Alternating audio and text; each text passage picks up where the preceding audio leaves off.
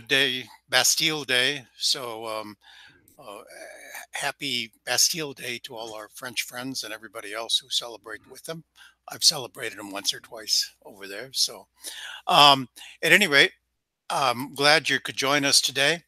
And I'm going to go into my PowerPoint presentation and share my screen and stuff, and we'll take it from there. Hey,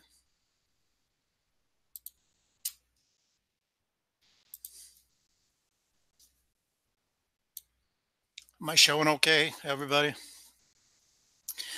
Um, You're Welcome good back. now. Yeah, welcome back to the Astro Imaging Workshop. I want to show you a few things that's happening.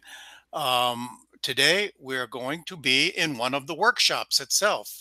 The Astro Imaging channel is offering you some free data out there. Terry Robeson gave us some NGC 1968. If you go to our website, and you click on this link up here in the upper right hand corner of our website that says workshop, it'll come up with a page that looks like this. Actually, tomorrow the page will be different with a different set of challenges. But tonight we have the results of actually four people did the processing from Terry's data that you can get at this link. And so we're going to have two of those people were able to join us tonight. We have a couple people traveling and working and stuff like that, so they couldn't make it. Terry's also going to be telling us a little bit about the data, and we're just going to see how other people process the data. But as always, as part of the show, I want to tell you what's happening.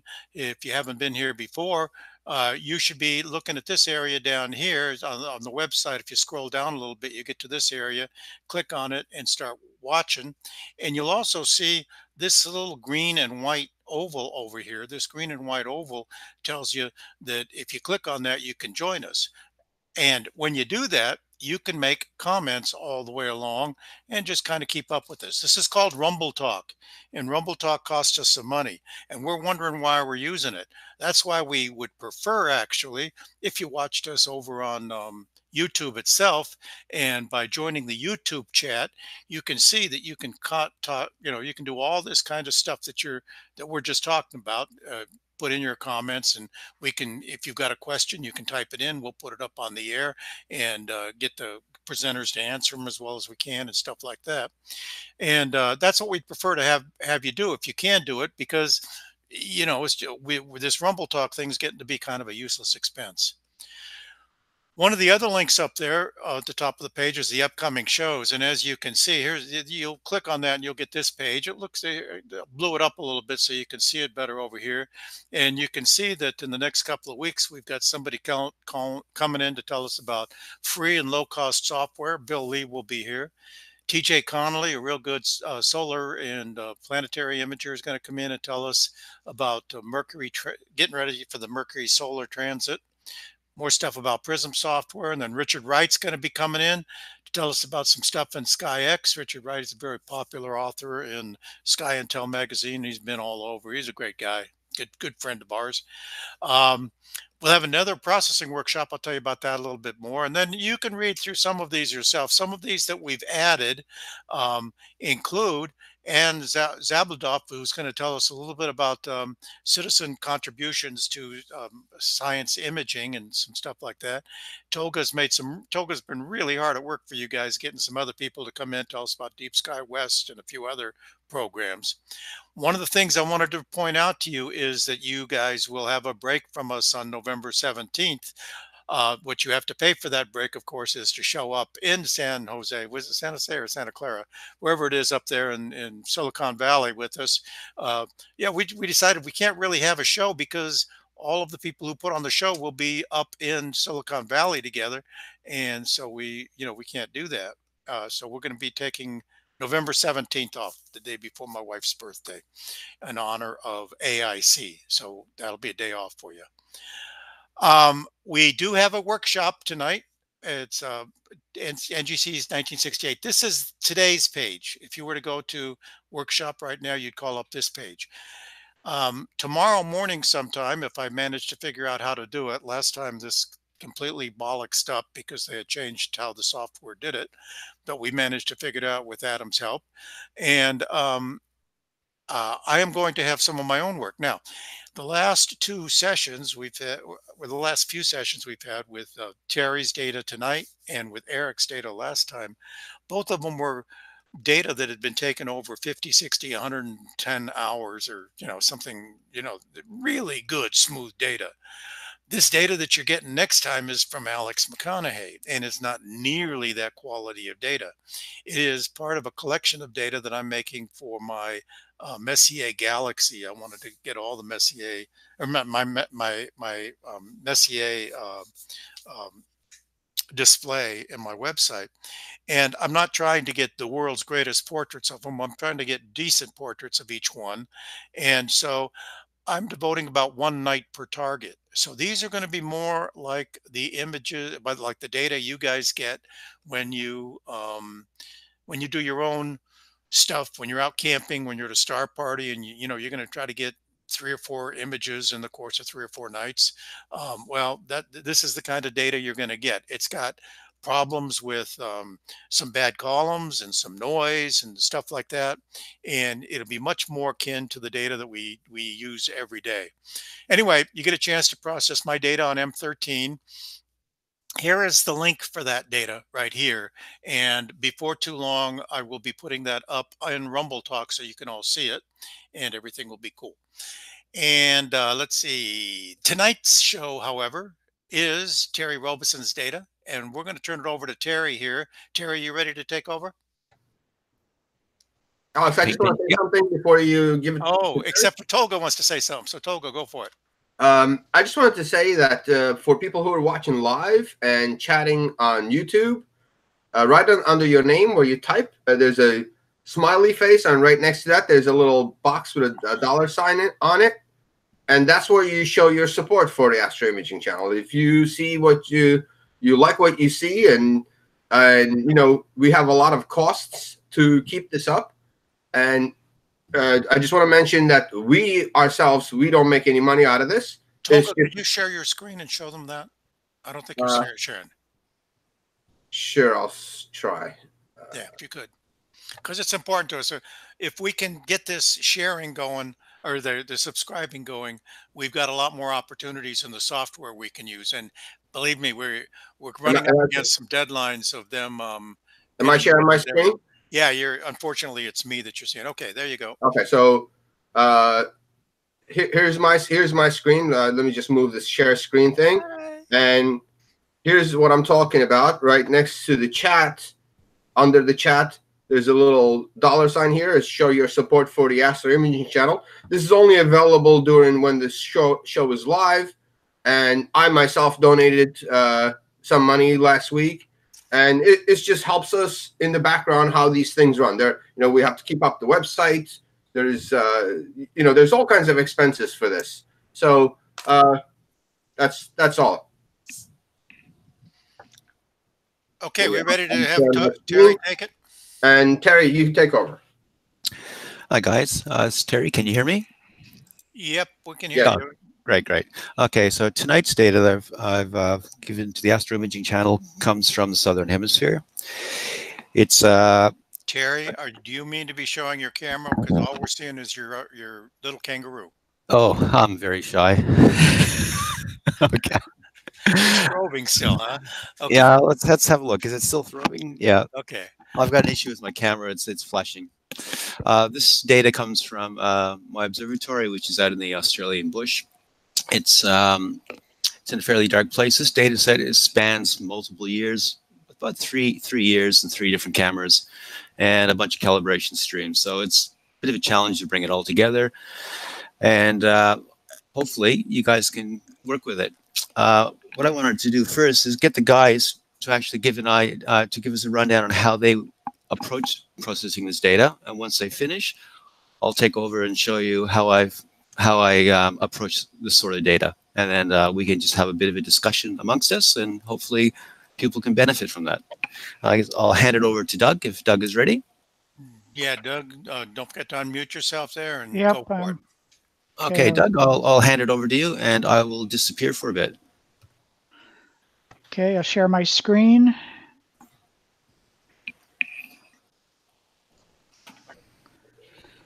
And boom.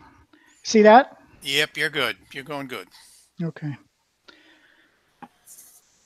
So looking at this data, I was trying to find the best way to add narrowband data to RGB, maintaining color, but also getting the tremendous detail that was available in the narrowband data. And I actually had 3 methods. Maintaining color. Well, I'm getting this feedback somewhere. Can anybody hear that? You're okay. Okay. So first I tried a starless narrowband data, then with full stars, and then full stars narrowband plus H8 channel combined.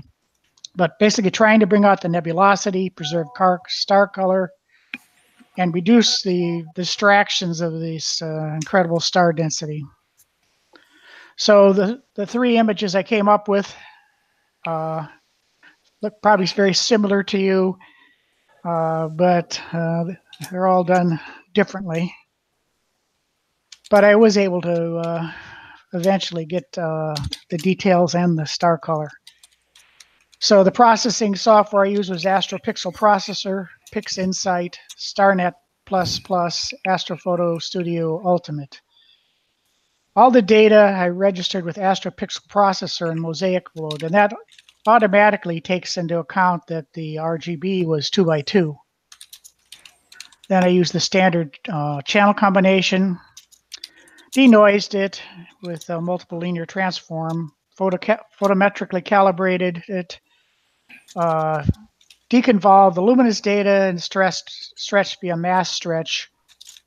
The RGB data was stretched with arc sine stretch, which is my preferred technique to retain color and then combine to form LRGB. And so that's the RGB, LRGB data that I came up with, the final picture. So we don't really see the tendrils of the hydrogen alpha. We do see the good color. So narrowband.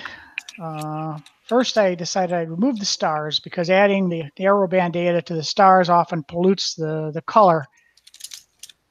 There's a program called StarNet++, which is now a beta module for PixInsight. I'm going to use for that, and it basically removes the star field, but it does leave numerous artifacts, which require, once again, noise reduction. Two steps: multi-scale linear transform and TVG applied with a mask applied, and then I use sharpening script by Harmut Bornman. The StarNet++ is a module by Nikita Mazura. It's a neural network that can remove stars from images in one simple step. And it's now available. You can get it on PixInsight forum. And looking at the H-alpha data, before and after StarNet, it gets rid of all the stars, but there is noise, which you can see here. I then did the noise reduction process, and pretty good, but it did dim some of the details. To get the data to go together, I'd used another very useful script, emission line integration, which is available at the skypixel.at.pixinsight scripts HTML.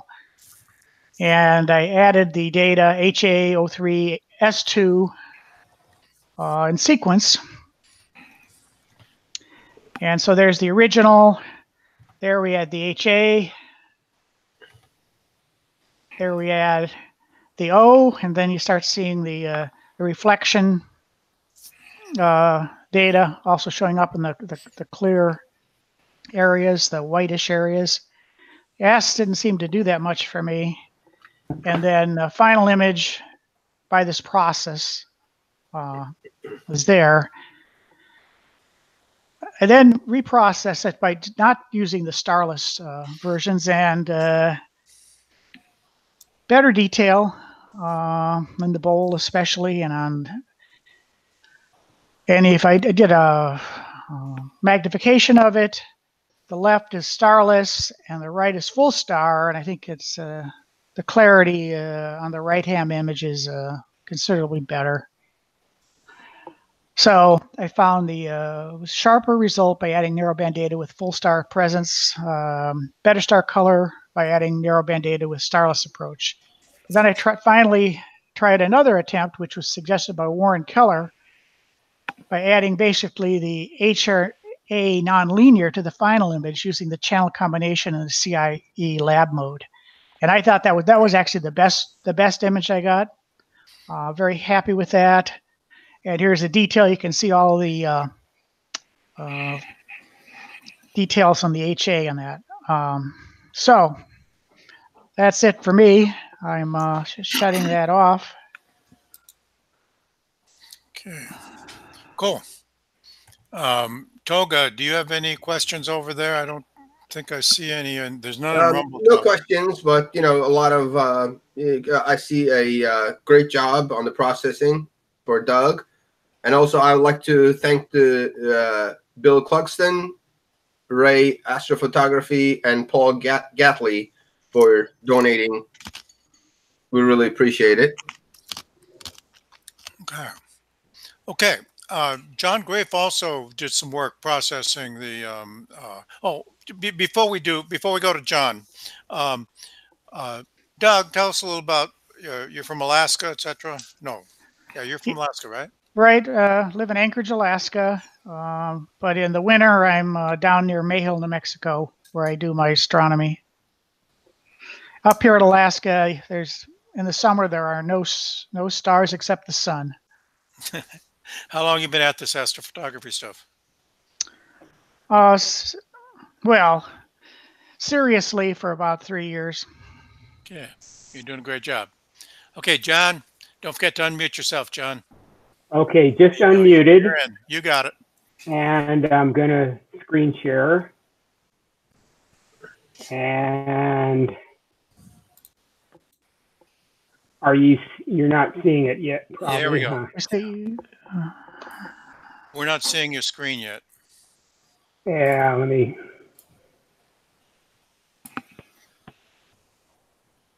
Okay, almost there. There it is. Hopefully. Are you seeing it? Yes. Yeah, but you're showing. There we go. Now you're showing me. Okay, what do I need to do to see my screen? Are you showing your PowerPoint? Oh, I got it. Okay, here we go. You're showing the astro imaging channel is what you're showing. Yeah, there you go. Here we go. Okay, and that should start the show. All right, so this is a slide to just show you what a newbie I am. You don't have to read it. This is probably my third or fourth image process with PixInsight. It's processed entirely with PixInsight. And I just wanted to thank Molly for turning me on to Chiron's light vortex tutorials. They're amazing. And I follow them like a cookbook. And I have Warren Keller's book open all the time, and I use Cloudy Nights in the internet. And I review the Astro Imaging channel frequently. So that's, and I really want to thank Terry and Alex for the access to this incredible data. It really was fun to work with. This is my image. It's not nearly the images that Doug just showed us. And Doug, your processing is amazing, especially that last image. But I'll run through how I got to this point. And it's going to be very basic because that's where I'm at. So when I downloaded Terry's data, I used the LRGB subs exclusively. I didn't take any of his narrowband data. And of course, it's linear. And so the very first step was to auto stretch with screen transfer function. And then I prepared the monochrome subs for color combination by registering them, and I used the star alignment process for that. star alignment found 492 stars for matching, so that's pretty good, just using default values and on the very first try. And the next thing that I did was use a couple of the dynamic processes to crop the image, get rid of those unwanted black borders, and to get rid of background gradients. And dynamic imaging is just wonderful. You pick a sub. In the case of cropping, the worst sub with the black borders and any vignetting, and you correct it there, and it automatically corrects the other subs. And for the background extraction, you pick probably your brightest sub. In this case, it was the loom sub, and put markers down in areas that are clearly background, no stars, no nebulosity, and you apply the process, and out comes an image with corrected background, and it also shows you what was subtracted from the background, and subtraction is the format that I used. Then I did linear fit, which ensures that the histograms are equally bright for each sub, and I followed that with channel combination for the R, the G, and the B to give me an RGB image, which you see here. And then I added luminance to the RGB to get an LRGB image. When you, at this step, previously, we were working only with linear images, and LRGB process requires that you have a nonlinear stretched image.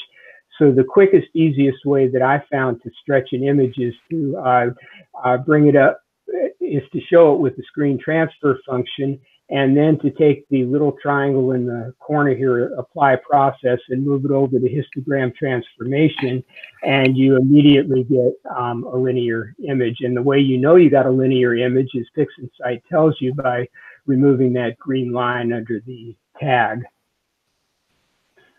So I added luminance to RGB with the LRGB process, which you see here.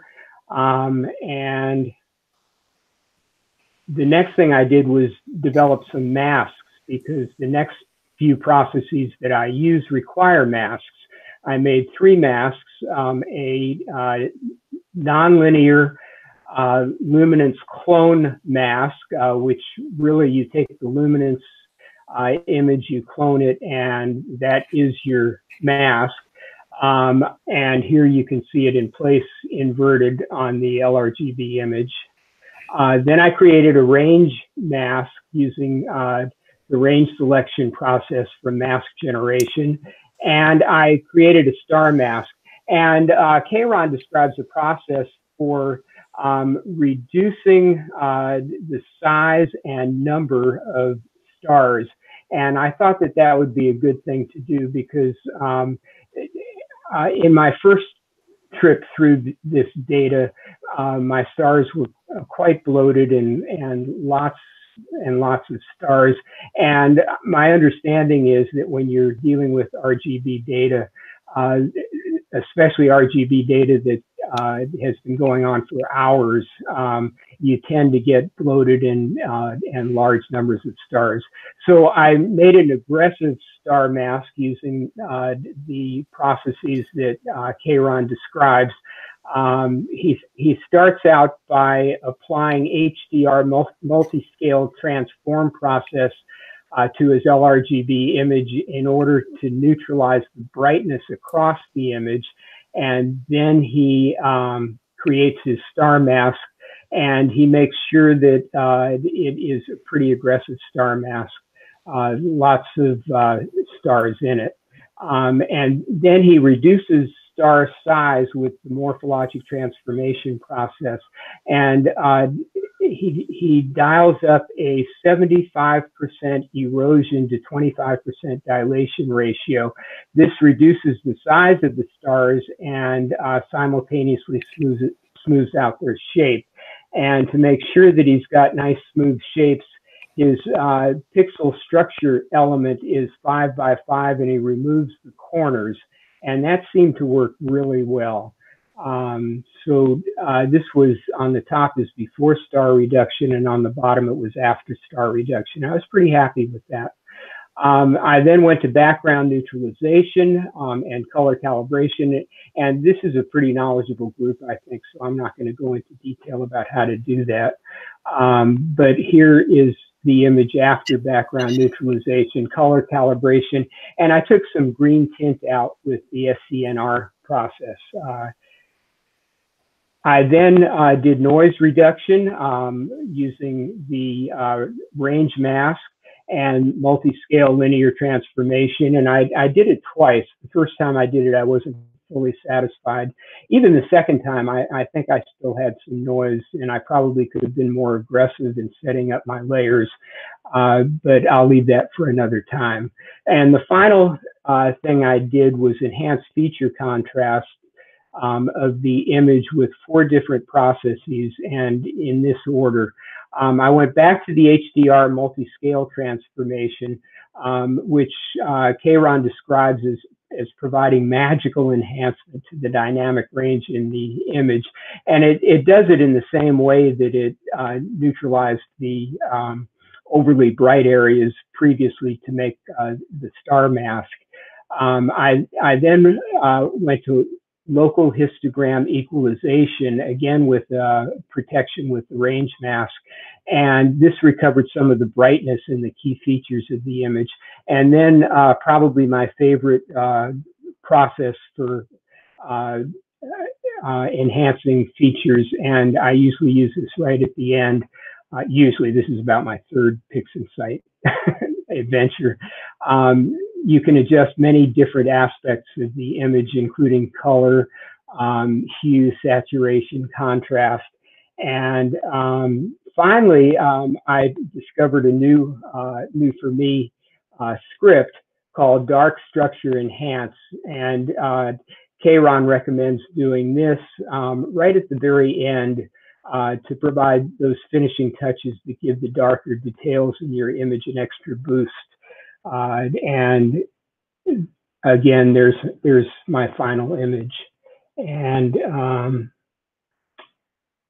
shall I unshare my screen? Sure, go Alex? ahead and share it. Let's see. I don't have any Rumble Talk questions. I think everybody on Rumble Talk is migrated over to YouTube, which is kind of where we wanted you. Toga, what you got over there? No, Toga? Wake up, Toga. I'm coming back. I'm coming back. We don't have any questions yet. We have a couple more donations. Tom Chitty and Larry Groom, thank you for supporting us. We're very grateful, and we could go back. Okay. I think Terry wanted to say a little something too. Terry, why don't you take it from here? Can you hear me? Yes, you're in. Yeah. Okay. Should I start on my processing now, or? Well, you do whatever you feel is appropriate. Okay. John and Doug have done theirs. We had a couple other guys did some really good stuff too, but they didn't show up. And later on, I'm going to ask you all guys. You know, we had 4 people contribute this time. This last time we had what, 10 or 12 people contribute. We were thinking that this would be something, this workshop idea where we provide some data and then people come on in and show us how they process it, would be useful to a lot of people, and a lot of people would like to participate. But we need to know, you know, if it's not going to happen, we need to be kind of told that. We've still got one planned for next month, some very simple data and stuff like that. Before we go on, I'm going to, Tolga, I see you got a question that is probably up your alley. Did you see that last one? It's from David Fielder. Sorry about the silly question, but what are people contributing to? Tolga, can you tell us a little bit about what's going on? Sure. Yes. So we're a bunch of guys. We're volunteers. You know, we run this channel. There are costs affiliated with this running this channel. We're going to create a nonprofit organization, and none of us personally make money out of this. Everything you donate goes to running this show, and if we have to buy software, if we have to, for ongoing expenses like the website, I think it costs $200 a year, or I'm not sure, but the Rumble Talk was costing us additional $200, so we're trying to get rid of that. That's what it goes to.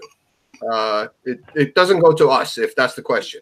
Yeah, and we don't want to make this sound like, and here we're hearing from Oklahoma that's just sent in $30,000, and Massachusetts, yay, no, we're not going to get like that. We appreciate any contributions, and if it comes down to it, we'll continue to fund it out of the pocket, just because we like doing it. But I mean, let's face it, it's a club, and we appreciate the help that we can get. Yeah, so that's far, what's going on over there. Yeah, so far we have been paying out of our pocket, and notice we don't take sponsors. We don't even the commercial outfits that come here and do presentations. We ask them not to make it a sales pitch. We make them more informational, not like a infomercial kind of thing where buy my product kind of a presentation. It's more about education. So we don't get money from anywhere except us. So far, we have been paying for this. Yeah, we've been asked by a couple of organizations that could certainly afford to sponsor us, if they could just sponsor us and they could, we could be their channel kind of thing. And we've said, thank you, no. So that's why we're kind of trying to stay out of it. So it's just a club, guys, and don't feel any obligation. As a matter of fact, it's getting a little too colorful over there. Enough about the money. Let's hear about the software and the processing and the Terry. Take it, Terry. Okay.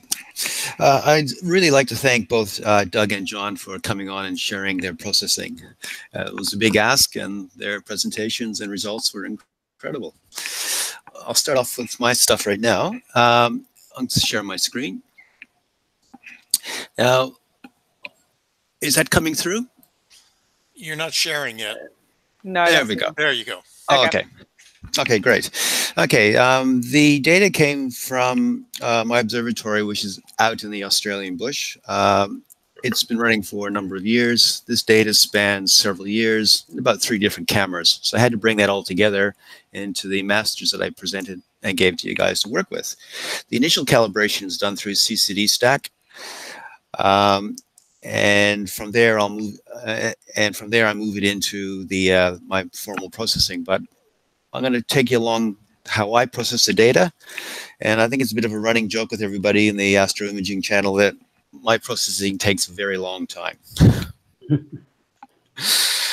Okay, so I'm just going to look at really a conceptual level of how I actually attempt to do my processing. First thing I like to do is get really comfortable, just examine the data. I spend an extremely long time just staring at the data. And I'm looking for any features that work together or work against each other. At that point, I come up with something in my head. I see a goal, and that's what I work toward. Now, just this morning, I thought, hey, Terry, you didn't actually go and look at anybody else's results of what the colors really do look like. So I had a bit of a look. This image comes from Robert Gendler. This is his rendition of the large magnetic cloud. The object that we are focusing on is right here, right in the middle here. And it's just off where the Tarantula Nebula is. So you can see the colors. There's a very slight reddish cast to the background.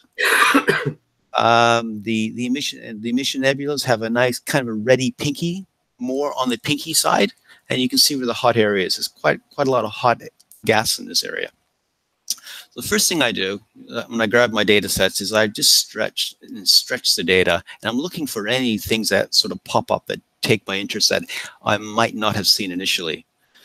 At the very beginning, I create all of my star masks. I create all of my gradient masks. All the masks I'm going to be working for, the entire data set, I create right at the very beginning.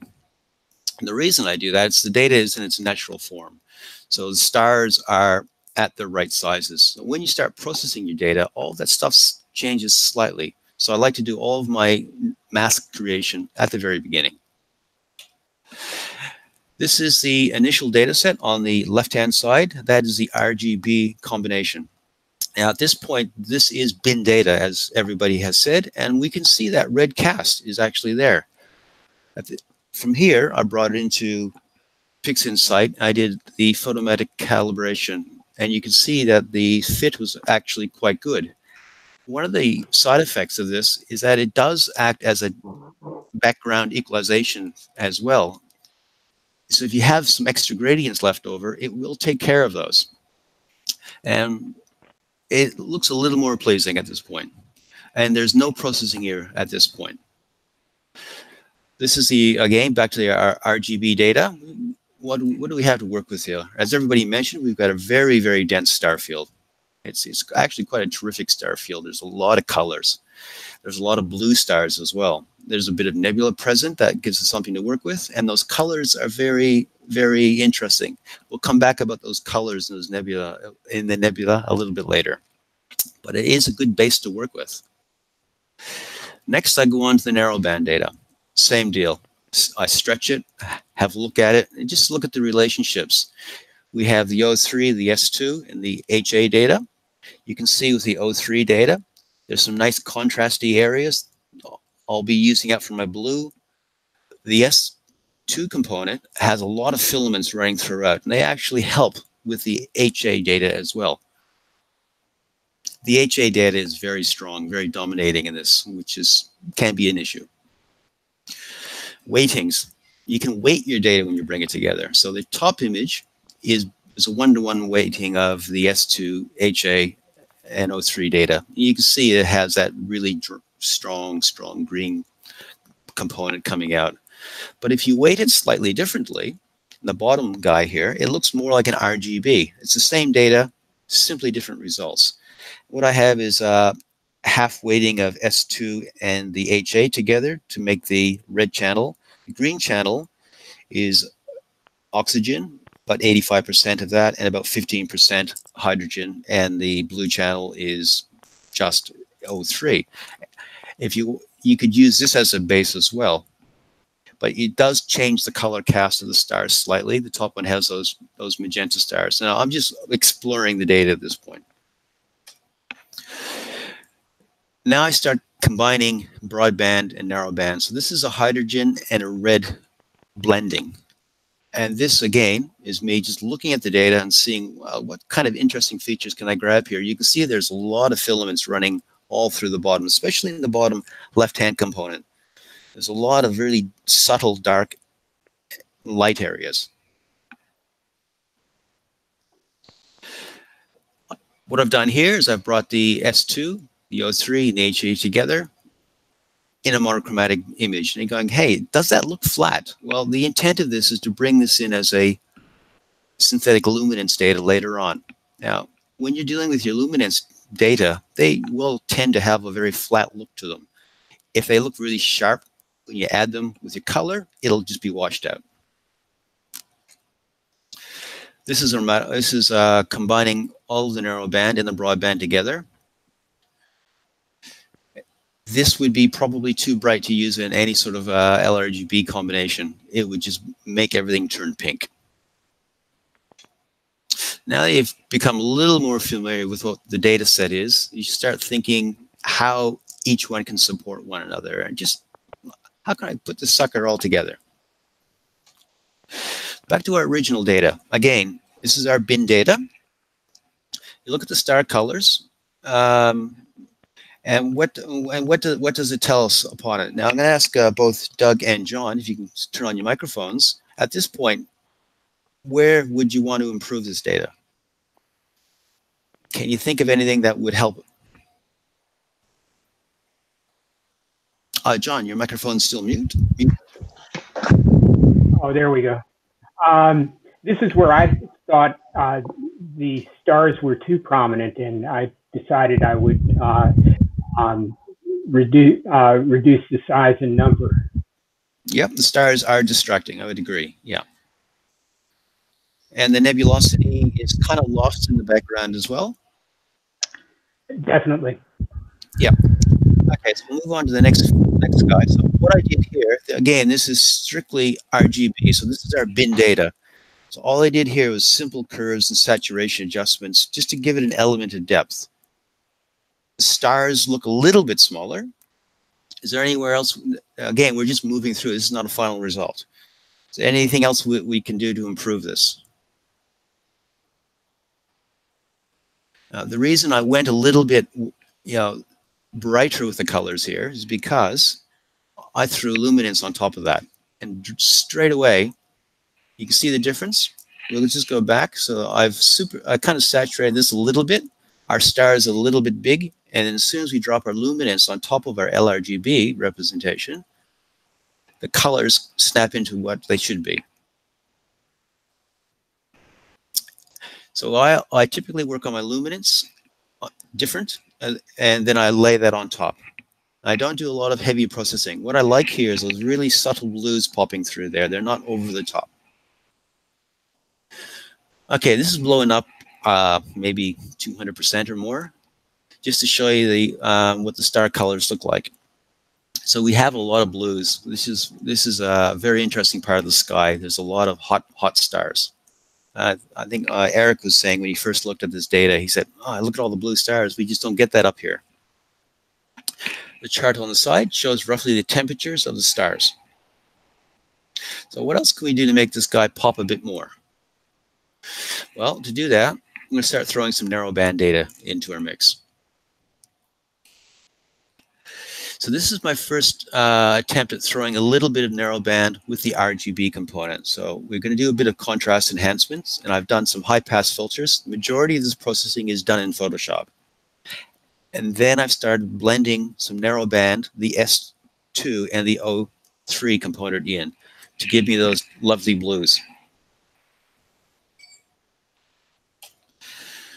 So we can look at the differences and how they compare. So the original guy was our LRGB version, and the guy on the right side was with the addition of the S2 and the O3 data. It actually enhanced the contrast and the saturation. If you look at the nebulosity, you can see there's more reds coming through, and there's more blues coming through in there as well. And the stars look a little bit nicer and a little bit smaller. Okay, this is my initial attempt at combining the broadband and the narrowband together. This is an LRGB combination with the synthetic luminance from the earlier slide. The synthetic luminance is blended with arcsine stretch RGB image to enhance the colors. My goals here were really to just try to retain the stars because they are truthful, they are there, and try to show some of the details. At first, I thought, oh, I was pretty happy with this. And then I went to bed, woke up the next day, and I thought, no, not happy with it. So then I went back and did another reprocess. And can you see the difference between the two? So Doug and John? This version here, I think I was a little bit too heavy-handed with the narrowband data. It looked a little bit ropey. Here, the colors look a little bit more truer to an RGB representation, and they're not as ropey. Okay, now we're going to get into narrowband and false colors, and I really do have to put my disclaimer here, and I'm sorry, but funky colors may follow, okay, guys? False color is really a way to help us with looking at the different contrasts of the different emissions. It's really a scientific tool to help visualize what you're looking at. True color is what you see with your eyes, all the stuff that you would naturally see. False color is basically a contrast for features. There are no really heavy rules here, but I think the end goal should be something that's fairly pleasing to look at. So how did I go about creating a false color image? The first thing I did was create tone maps for each channel. The top one is the S2 component, which I use for red, middle DHA, and the oxygen is on the bottom. What these are high contrast images with the stars removed. They're only used for the color component. You're not worried about fuzziness or anything. It doesn't really matter.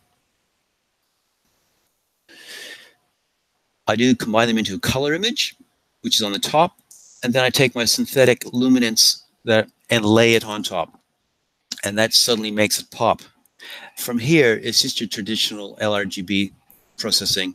Any techniques that you have, you can do this in Photoshop, you can do this in PixInsight.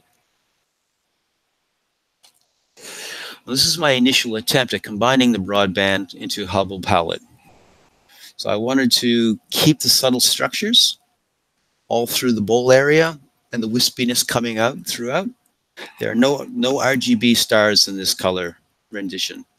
I think the narrowband star colors seem to work quite well. In fact, I tried laying in the RGB star colors, and that made the image look a bit funky. I didn't really like the look. So I can hear everybody saying, "Now look, man, you've wrecked my eyes. I have nightmares of wacky colors attacking me when I'm walking through the night." So let's get back to this classic monochromatic image here. I actually do like this here. I do like black and white images. What I've done here is I've taken the best of every channel I had and layered them all in together. I think there's a little bit of depth in the sky. I really do like monochromatic images. What about, now I'm going to move into something called composition. When I look at this guy, I actually see a cute little puppy dog there in space, just looking at you. But what happens when you take away his favorite toy, the ball there? He flips upside down, becomes this scary looking monster. I actually think this orientation really gives a lot of pop. I see this scary monster with two big eyes with this big, large cavernous mouth in there. It just has a lot of depth to it. So don't be afraid to spin your images around and have a look at it. I guess in summary, really take a long time looking at your data. Don't rush it. Look for the relationships between what is captured in each filter. They can work for or against you. I actually use a lot of my failures to enhance my result, because your failures can have a lot of wacky contrasting things. You can blend those in and you might get some very interesting results. And don't try to accomplish too much in one step. And the most important thing is back away, revisit your work in a few days with some fresh eyes. So these are some online tutorials or references I'd recommend. I can't recommend Adam Bloch's videos highly enough. His stuff is excellent. Given the amount of content he covers, they are excellent value. There's an article on tone mapping, which is how I did this image. In fact, this is the first real tone mapping experience I've had. It's a pretty interesting technique. And there's a couple from articles on combining the LRGB with narrowband, both in Photoshop, and they actually work quite well. And there's a list of where some of my images are. In fact, I just posted this image as we were talking up onto Astrobin. Any questions? No? Yeah, I think we're good on questions. Everybody has really run away with their donations, and we really appreciate that. We want to be clear here. We're trying to cover expenses is all we're trying to do.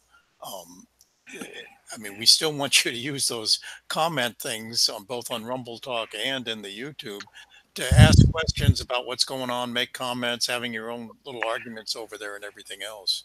But I don't see that there's been a lot of compliments and things like that.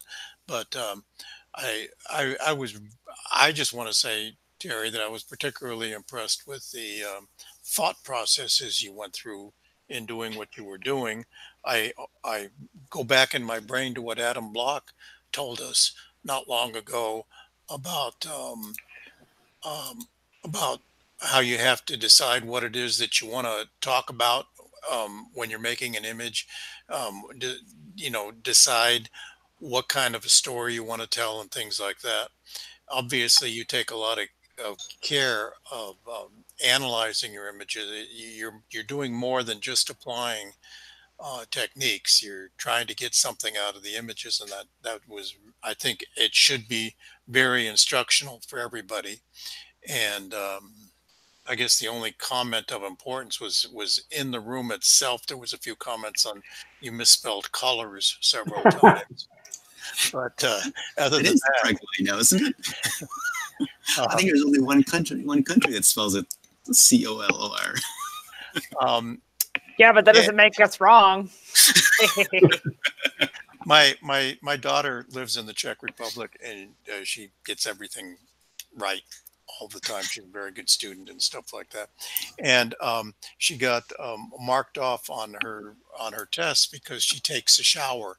You know, on her English test, she takes a shower, and she's supposed to have a shower apparently in Oxford, England. That's how you would get a shower, is you have a shower instead of take one.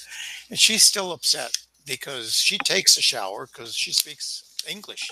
She doesn't speak this Oxford stuff. But at any rate, it was a wonderful presentation.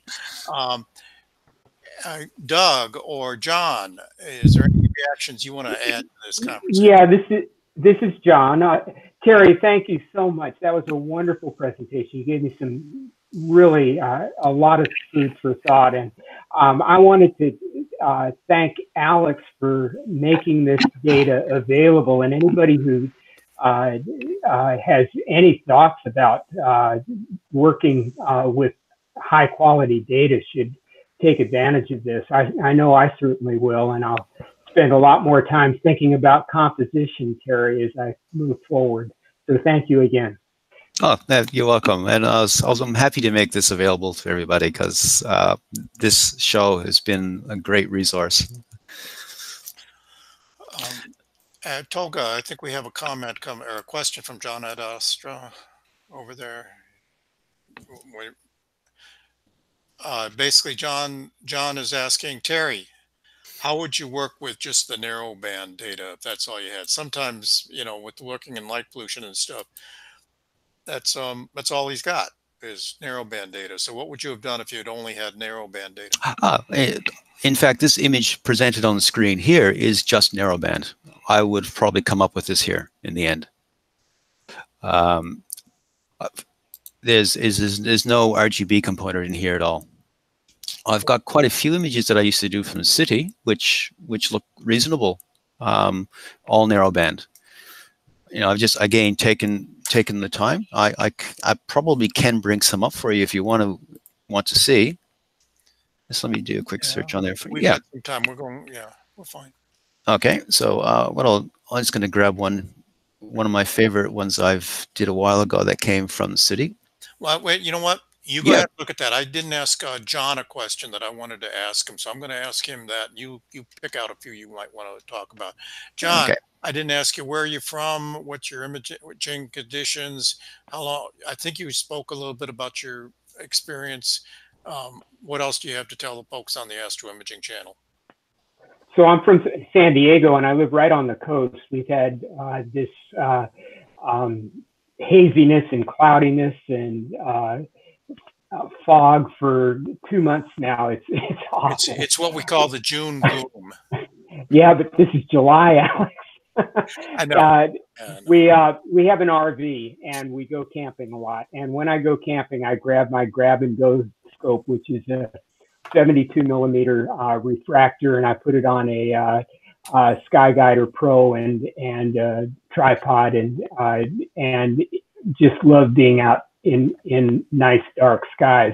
When it's clear in San Diego, I have two telescopes, an 8-inch Celestron and a 90 millimeter stellar view. And the stellar view is set up with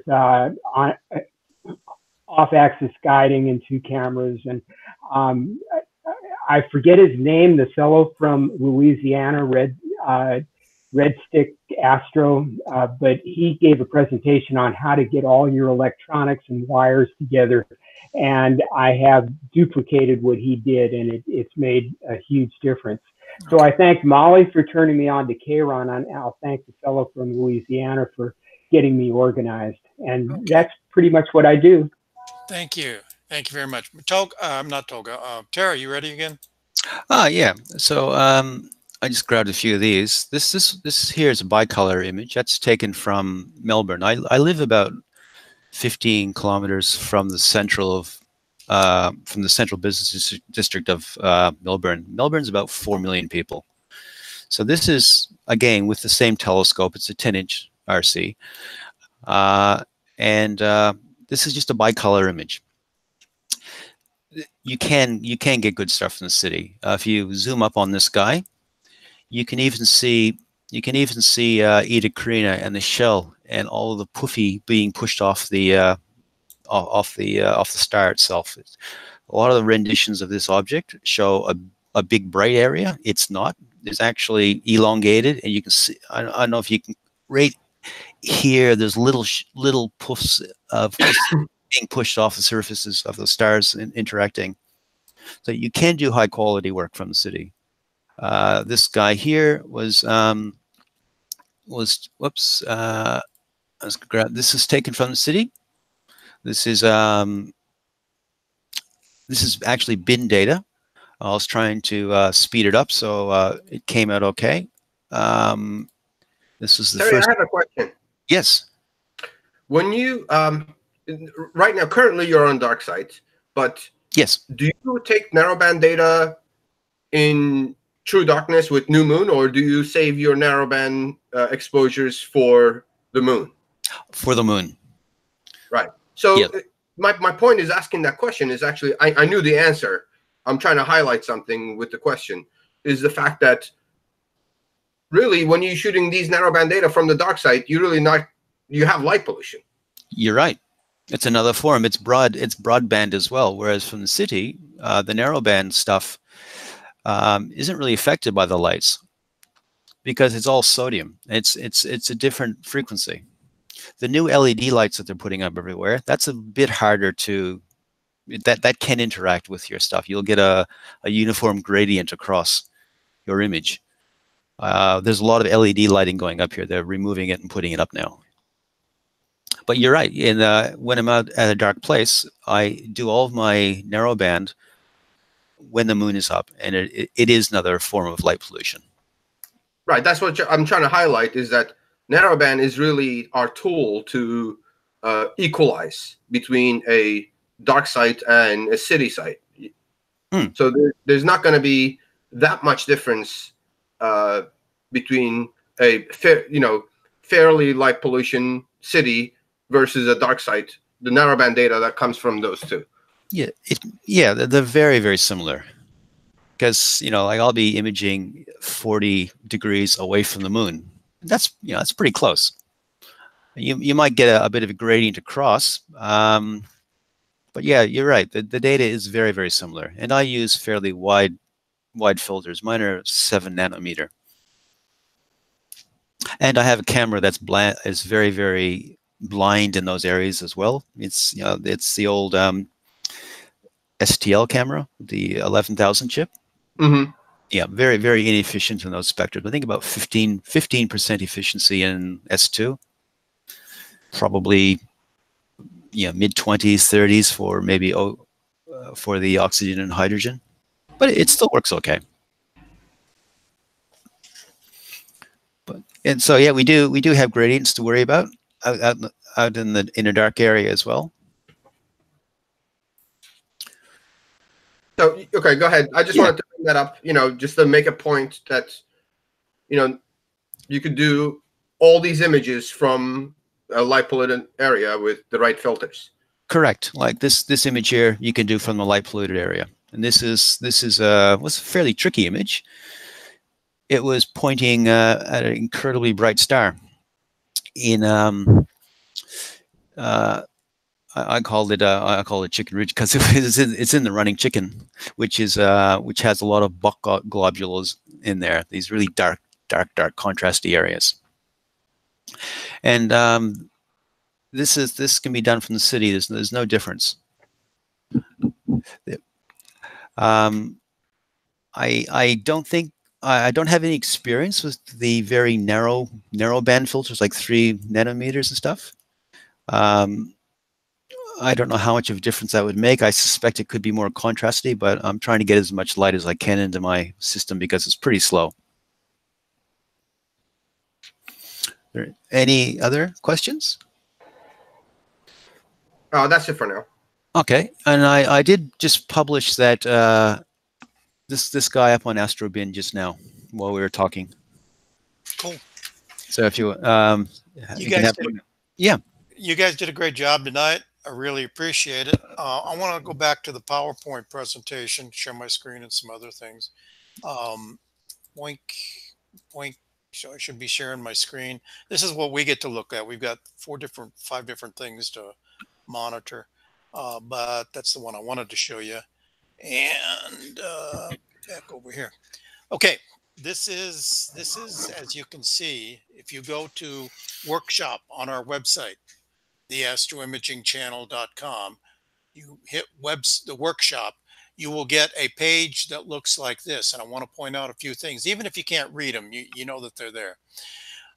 Tomorrow morning, if I get my act together after doing the taxes and stuff, tomorrow morning I will rewrite this web page so that this it will say uh, M13 from Alex, and tell you what to do and how to do it and stuff like that. And then I'm going to move the information from Terry's stuff down to the bottom here.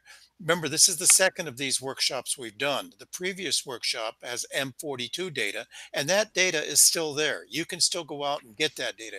You can't upload it anymore, but you can still get the data by clicking on that link. It'll take you back to the previous show, and in that previous show, you can get the information about how to get the M42 data. And by the time I get this rewritten in the morning, it'll say M13 from Alex, and you can get previous workshop data from M42 and the data from 1968 that we just did. So I'd suggest you go do it. I didn't see Um, any. Go ahead, Toga. I just wanted to say, remember what happened. So when you guys submit the data, don't worry about if your image doesn't show up on the bottom of the page right away, because we have to approve your just to make sure that somebody doesn't post the inappropriate image. We have to approve your picture on the back end. So be patient when you submit the picture. Give us a day or two to go through the submissions and approve them to show up on the bottom. And that folks, I mean, we don't want to talk too much about money, but it costs us $17 a month to have auto approve. It's that kind of stuff. And we have to look at some of those ways we were spending money before. So we're approving individually now. And frankly, I got to get in there and approve it. And I'm kind of lazy. This link here for somebody's garbling the data there. Somebody should get muted. Or the noise, the audio. Here is the link for the data. Tomorrow morning, it'll be appropriately placed over here, I hope. Here's the way I did my M13, but you're welcome to do it however you want. Most people don't bother including this little galaxy up here. But anyway, you do what you want. I did not see any conversation going on about why we only had 4 people participating in this workshop, and or if this workshop is even if it's going to be a popular thing and we should continue doing it. So please use your contact on the Astro Imaging channel and tell us what we need to know about whether we should be continuing this particular effort or not, and we'll take it from there. Do we have anything more in the chats? Tolga, or where is Eric tonight? Just a lot of thank yous and appreciation. People are saying keep up the good work. So Okay. I think this is a good idea. I think we should continue. Maybe once a month, maybe once every other month, we can have a challenge like processing Workshop. workshop. Incidentally, both Rumble Talk and the YouTube comments have that link to the data if you don't want to wait till tomorrow morning to start processing that M13. So you can copy that down and go up and grab the data. It's just 4 TIFFs and stuff like that. And now it's time to say goodnight to all our family. No, okay, stop that. We're going to stop broadcast. Good night, everybody. Happy Bastille Day. See you next week. And those of you who are in the room, don't forget to stay in the room. So, bye, everybody.